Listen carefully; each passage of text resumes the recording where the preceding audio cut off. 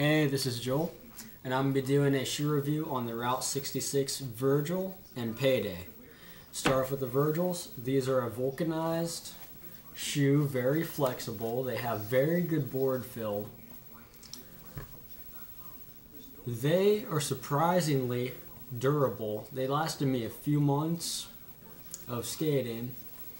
They have some nice padding in the collar. They have a nice thick tongue, very nice for padding.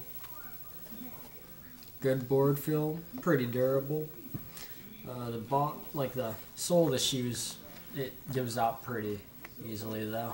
It's the only downside. Well, one of the downsides. There's only two downsides to these, and I'll get to that other downside at the very end of the review because it goes for both the shoes.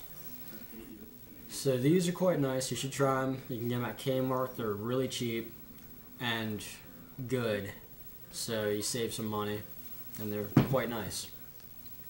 The Paydays, these are a mid-top vulcanized shoe, very flexible, got good board feel, surprisingly durable. Under the suede, there's some type of rubber ollie guard, and then there's like another suede under that. So the toe caps on these are some really good toe caps. Double stitched, real nice. The collar has nice padding. The tongue is about medium thickness. It's real nice.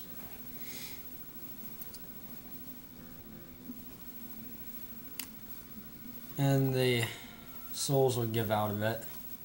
And the grip of these shoes is really nice. They have a nice grip. But there's one downside to both these shoes. If you go to Kmart and get them, I highly recommend getting like gel inserts because they have no impact. You're gonna bruise your heels pretty badly with these. I bruised my heels in these to where it hurt to walk.